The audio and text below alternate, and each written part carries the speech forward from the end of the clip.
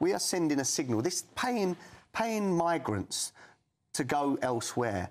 We are sending a signal to the rest of the world that we've got this free cash that we could just give away. Let's remember, this £3,000 comes from you, me, you know, and the taxpayer. This is me. And you. I pay taxes. My neck's bit stiff. I couldn't turn around.